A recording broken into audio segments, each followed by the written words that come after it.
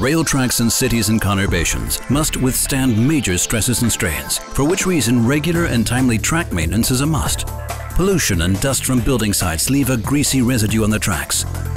This results in a longer braking distance for the train, and due to the countless train wheels that pass over the track, the surface tends to corrugate, which in turn makes the track louder. High-speed grinding city prevents such problems before they happen. The track surface is regularly ground, long before any defects can occur. As a result, only a tiny amount of material ever needs to be removed.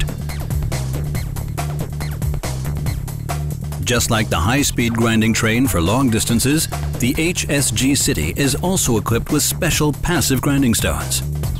They rotate automatically when they are dragged over the track. The ground material is vacuumed off and collected in the machine. The HSG-city is also suitable for tram tracks and can even be pulled by road rail vehicles. High-speed grinding city grinds tracks at 60 kilometers per hour and can therefore be used without causing any track closures. Thanks to its special construction, HSG-city is suitable for universal use in urban areas. The machine grinds tracks on viaducts, in tunnels, and even on crossings and switches, and without having to dismantle the signaling technology beforehand. The result is a perfect low noise and safe track with a substantially longer service life.